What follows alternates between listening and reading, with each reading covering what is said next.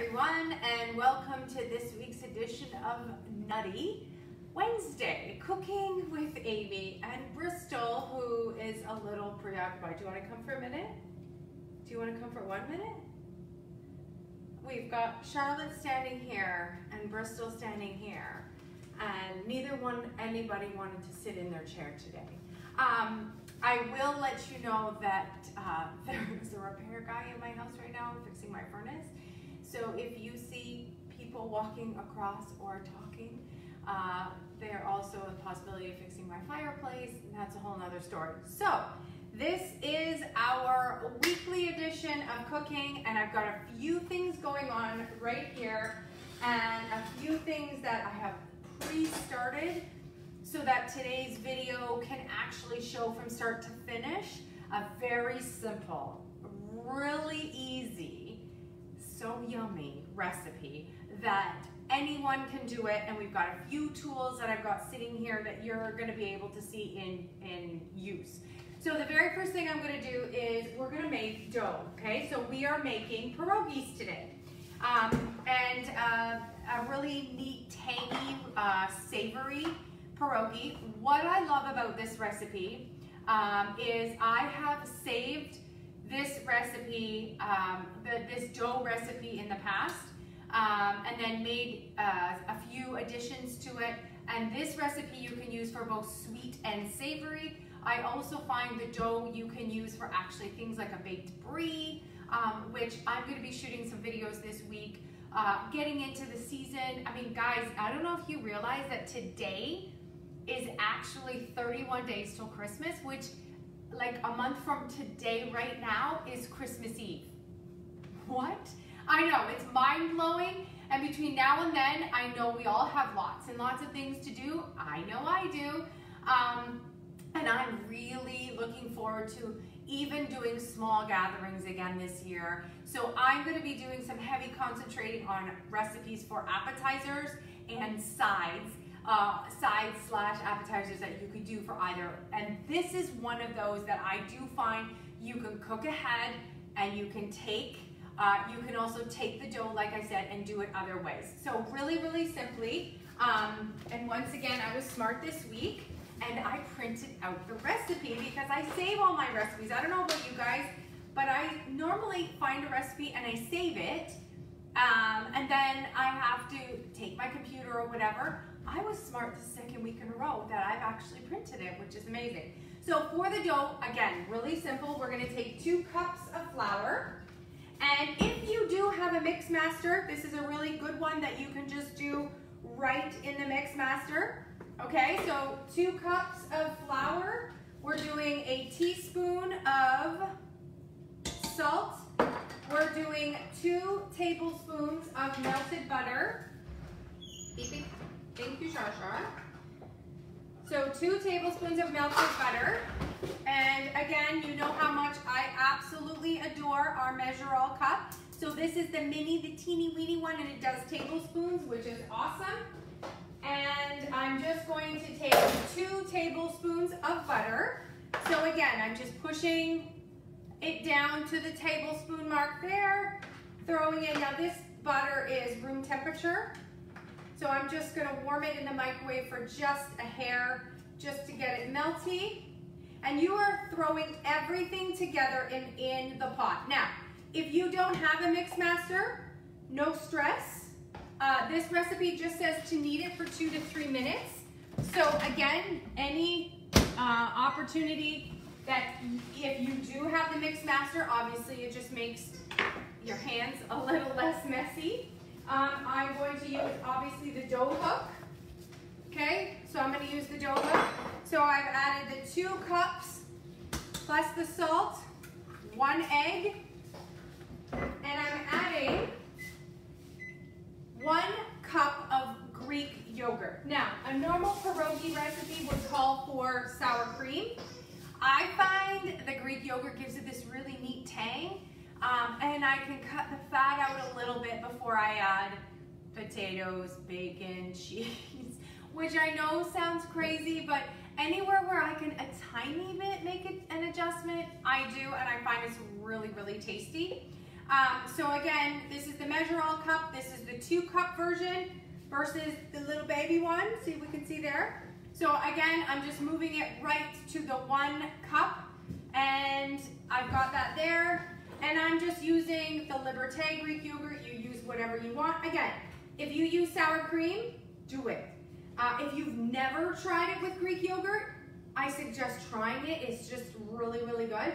And for those who are on a plant-based diet or dairy-free diet, this is one of those recipes that you could do an alternative to any of your the plant-based yogurts or the plant-based sour cream. If you haven't tried yet the President's Choice sour cream, plant-based, it's actually quite nice, and I believe they now actually have a cream cheese as well. So again, if you're plant-based, this is one that you can do. If you're vegan, whoops, let's not break my ice master. If you are vegan, and this recipe calls for an egg, this is when we would do the egg substitute, and just remember, 1 egg, a substitute is 3 tablespoons of water to 1 tablespoon of flax, and that'll give you the same 1-to-1 as does the egg. And what you want to do for the substitute is you want to leave the flax and the water sit for about 15-20 minutes. I normally leave it, if I know I'm going to be baking, I'll just do it beforehand and just kind of let it sit, and it kind of gets thick, and then it's easy peasy lemon squeezy. Okay, I'm just going to knead that there, let it do its thing. While it's doing that, I'm going to show you what I did ahead. Okay, so in my glass bowl with my silicone lids, which this is the small, medium version, this is the small, is I actually already did the dough ahead, okay? I love my husband. I'm on live and he's got his dirty lunch dish there, that's great. I actually did the dough ahead, so I wanted to show you, because what you're going to do is after the dough is done and kneaded, you're going to put it in a bowl and cover it for about 20 minutes to a half of an hour, just on the counter. This isn't like a bread dough where you need it to rise, so you want it to proof for hours ahead. This is a really, again, a very, very easy recipe that you can just simply decide half of an hour to an hour before dinner that you actually want a pierogi, and it's really simple to do. So I'm noticing that my dough is just a little bit dry, so I'm just going to add a tiny bit more of Greek yogurt. So if you do ever find your dough is a little bit dry, just add a hair bit of more yogurt. And again, I'm just going to let that go for a minute. And I want to show you what the consistency of the dough will look like. Okay? So it's kind of sticky. There you can see it's sticky, sticking to itself. It's got a beautiful aroma because of the Greek yogurt. And you can see there, well, that my hand is wet, you can see there it's not sticking to my hand at all. Okay, so it's sticky, but it's not sticking, if that makes any sense, okay? And I'll show you here what I mean, because this dough is done. So here's the dough here. Again, I've just taken it out of the mix master. That's a blob of yogurt that we didn't need. And you can see there, it's not sticking to my hands at all. It's sticky, but not sticky, okay? So I'm gonna take this dough out, because that's the dough I did ahead of time, and we're just gonna let that rest. Now, this is one of those recipes that if I'm going to be making them, I might as well make a few batches. They freeze really nicely. My suggestion would be to flash freeze them. So again, you would roll them out, stuff them, and whatever you're gonna stuff them with, and then you can put them on a cookie sheet, put them in the freezer for about an hour, take them out, and then you can put them in any containers, a Ziploc bag, whatever you need to do, okay? So, this recipe calls for garlic mashed potatoes. So any mashed potato that you might have ahead, again, this is one of those recipes, you've got leftovers, you're not exactly sure on what to do. This is one of those suggestions that save your mashed potatoes. Danielle, look what you can do your pierogies. I know, they're so good, Danielle. Danielle, they're so good and so simple. So, leftover mashed potatoes. Now, you can see there, mine have skins on them. That's what I had. When I do the baby potatoes, I don't bother peeling them, skin and all, who cares? This recipe had garlic already in them. If they didn't, Charlotte, you know, it's a good thing I like puppies because she apparently likes cheese with those little puppy dog eyes. So if you didn't put garlic in your mashed potatoes ahead of time, because again, we're going to use leftovers, throw the garlic in. If you don't have leftover mashed potatoes, that's okay too. Again, pre-cook your potatoes. You can do that ahead of time. The cooler the better. You add your garlic to them and just let them sit, that's fine. So this recipe is calling for a cup of cheese, and I went ahead and mixed some cheese into the potatoes already because I wanted to show you guys from start to finish what the pierogies might look like. So again, I'm just going to shred my cheese in my small bowl. I've talked about the grater, and it's so great. I know I've made that corny joke again, but you know, you guys are here, you're gonna get it time and time again. What I love about it is it's got the little feet here on the bottom. So again, this button controls how I want the handle, whether I want to shred right onto the counter or a plate or over top of a bowl. And because of these little feet, they actually also create a catch-all on the bowl, which is going to allow us to not have the sliding. So I'm going to use the protector today. I'm just going to put the cheese in here, and I'm just going to shred some cheese and get the potatoes going. Now, I can't wait to show you how easy it is to roll these out, how simple it is to make these, and how delicious they are. Like I said, this is one of those recipes that the dough can be saved and used for a sweet or a savory, indeed. Any way that you want to do it, you absolutely can. Okay, let me just shred a little bit more cheese there. I am not hurting my fingers at all. And just going along. Okay, it's good enough for now. Okay, so I've got some cheese there. I'm going to toss the cheese into the potatoes. It's calling for about a cup of shredded cheese. Okay. And I'm just mixing the cheese in the potatoes. And I've got my, that's a bowl, that's not. This is my glass measuring bowl. This is the 8 cups, so this is the large, comes with a glass lid. Awesome for stirring, keeping things ahead. Freezer, fridge safe, oven, microwave. And there you go. I've got some cheesy garlic mashed potatoes. Now again, if you are dairy-free, any dairy-free cheese can be in it. You can stuff this with whatever that you do want. An alternative to the butter would obviously be the margarine. All of that can be done. So I'm just going to put a little bit of flour, and I've got my pastry mat going here. I love the Pampered Chef pastry mat. Now, if you're not a huge chef and you've always wondered about this mat and how often you would use this mat, trust me, anything that you can imagine that you might cook or bake that you might be using your counter for, you would use this mat. And what's great is that you can see it's got the measurements already for pie dough, for example, and it's super, super simple. So I'm going to be using today, and I talked so much about my other roller, which I love my other roller. I use it, yes, there you go. See, Carol was just saying she rolls her cookies out on her mat. I roll so much on this mat. When I was a kid, my grandmother, my Nana, and my mom always just used the counter. I just assumed that's what everybody did. I didn't even have the pastry mat until I started to sell Pampered Chef, like 5 years ago. And I was like, holy Hannah, like, and it's so gorgeous because it's silicone, so it's heat resistant, and it's non-slip, like it's so great, and it's so easy to clean. It's so easy to clean. Now, you can see here, I'm just rolling a little bit of the dough out here.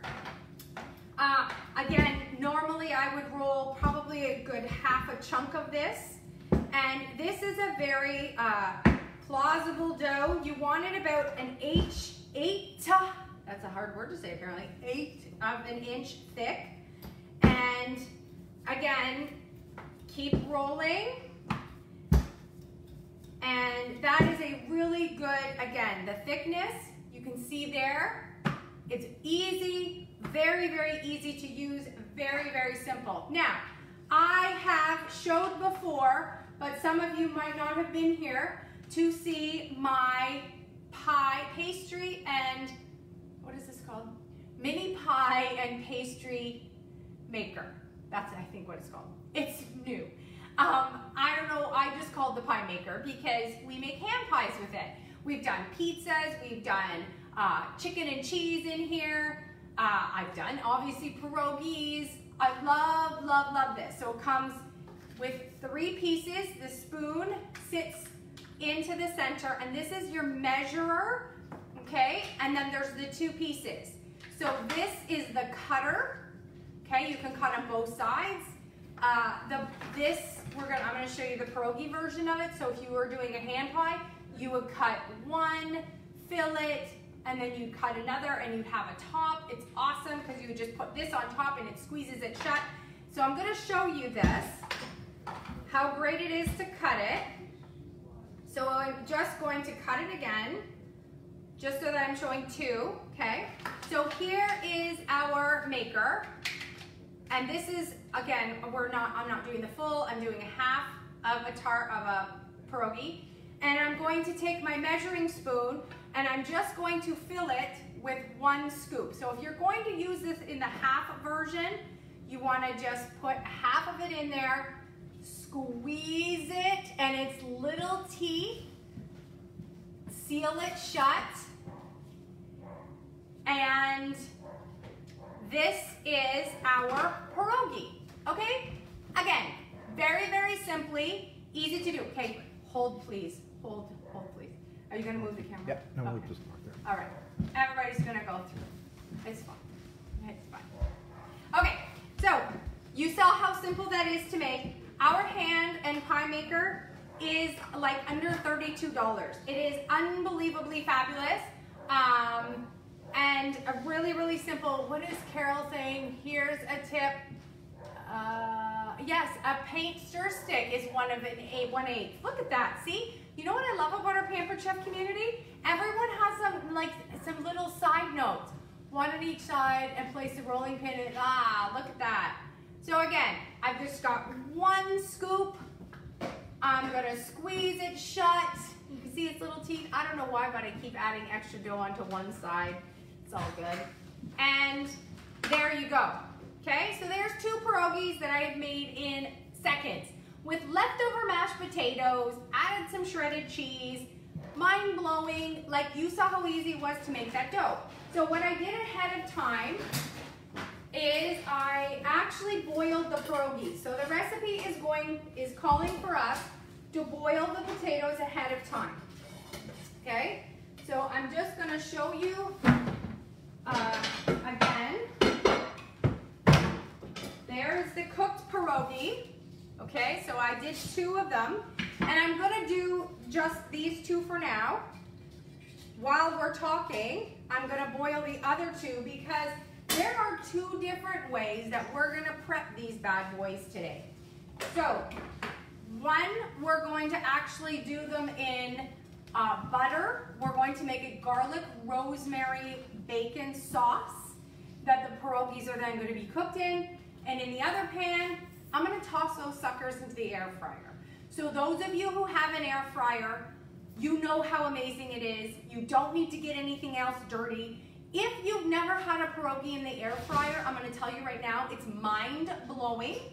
In fact, I don't normally even pre-do, I don't pre-boil mine. I just make sure they're thawed. So I am going to show you 2 different ways that you can do them, okay? So I'm gonna move the camera a little bit so that you can see here on the stovetop. So again, here's our pierogies that I've boiled. You can see how nice they come out.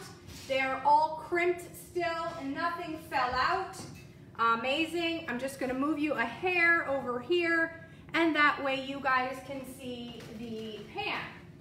Okay, so I'm gonna be using the 12-inch non-stick stainless steel pan. This is also comes in the wok version, which again, I've talked about the wok version so many times. I absolutely love it. But I love the depth of this pan, and I love the fact that I can do both non-stick and stainless steel, which means I can sear, I can do high heat, or I can do small heat. I love this pan. And because it's 12-inch, I can cook a whack ton of the pierogies.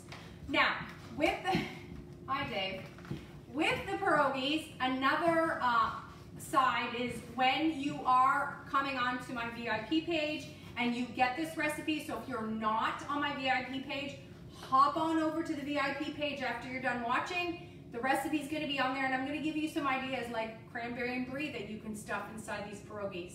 Then you toss them into the air fryer and you make like a little appetizer. They're really nice with leftover turkey. They are beautiful in the air fryer or to be boiled.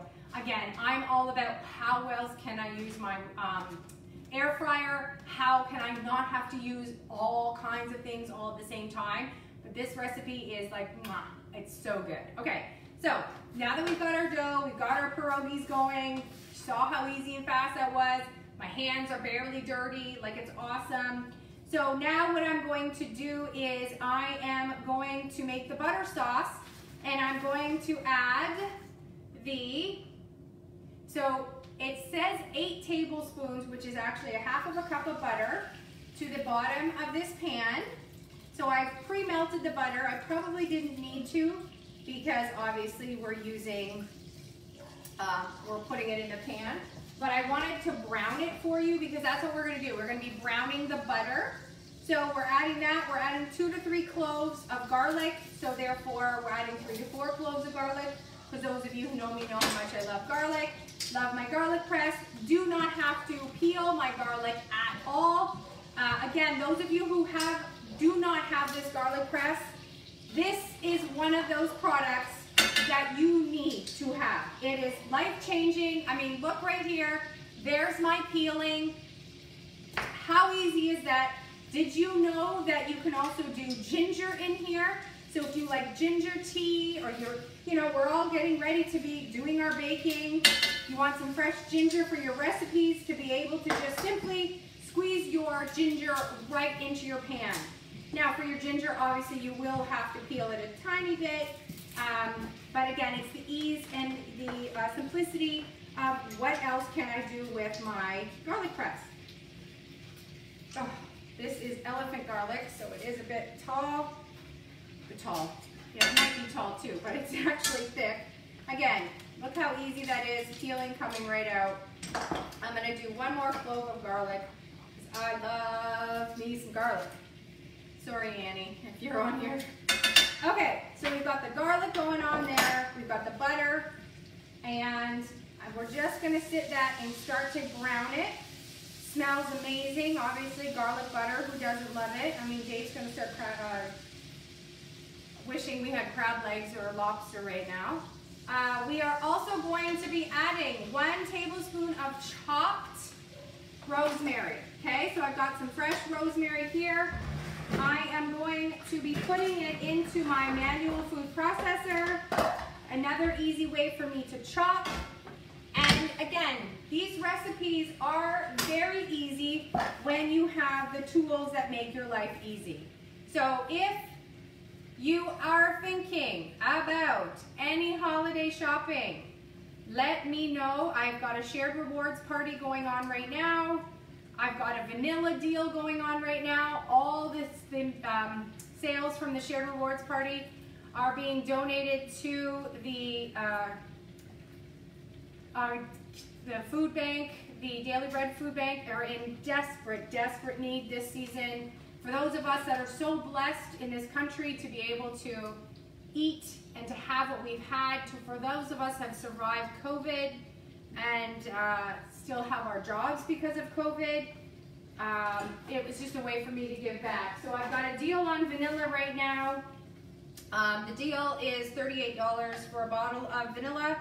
No tax, no shipping. Our vanilla is double strength. And if you are thinking about any of that, let me know. So we've got the rosemary chopped in there. Adding that, oh my God, it smells so good in here. And the garlic, the rosemary, and the butter are gonna come together.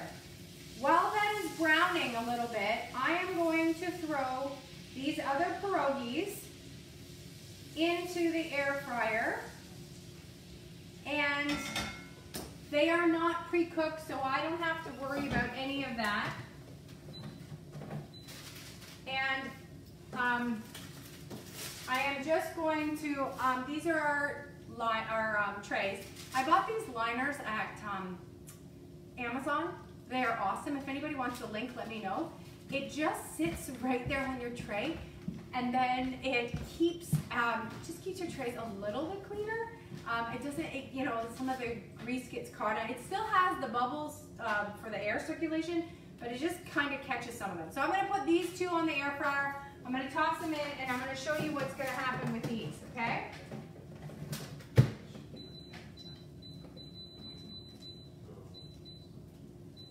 Okay, so those are going on in the air fryer.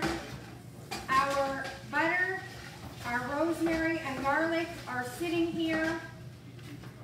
I am going to be adding to the recipe, I am going to be adding a little bit of bacon. So, I have pre-cooked bacon. I had chopped it up, and I'm just gonna add, it says to add 3 or 4 pieces.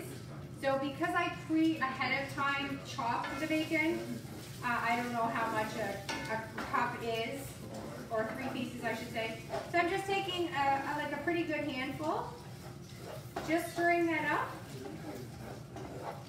And now I'm going to add my pierogies. Now I'm going to turn my heat down, and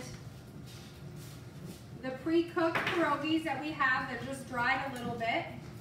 I'm going to toss them in, and we are going to cook them in the sauce just to combine, and we can top them with a little bit more bacon and a little bit of cheddar cheese.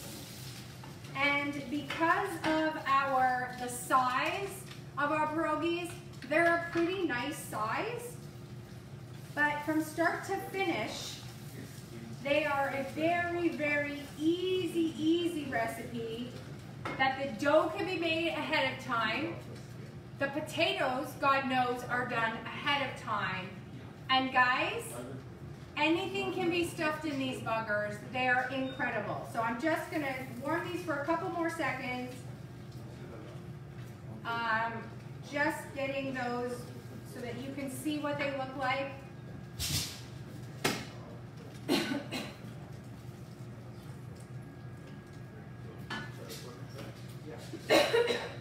And I'm going to add that.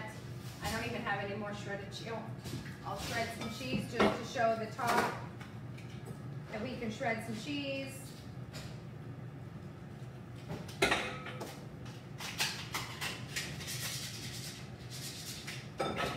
There we go. So this is today's recipe. We've got some potato, cheddar, double garlic, butter rosemary sauced pierogies. When the other pierogies come out of the air fryer, I'm going to post a picture. Again, that'll be over on our VIP page. I'll give you some ideas on what you can do with this dough. This is an amazing recipe to, like I said, do pierogies ahead of time. stuff them with whatever.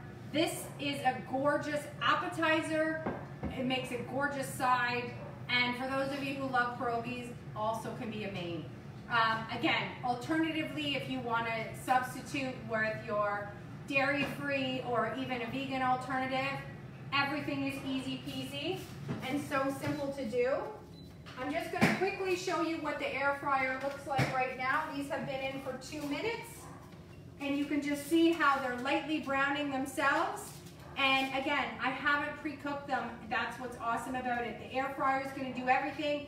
Then I wouldn't have a mess, and I can still top it with a little bit of cheddar cheese and bacon, dip it with sour cream versus this butter sauce. But this butter sauce is incredible. It's incredible. So I'm so glad you're here today. Hop on over to my VIP page to get this recipe. And guys, pierogies, it's what's for dinner on a Wednesday. Hope you have a great day.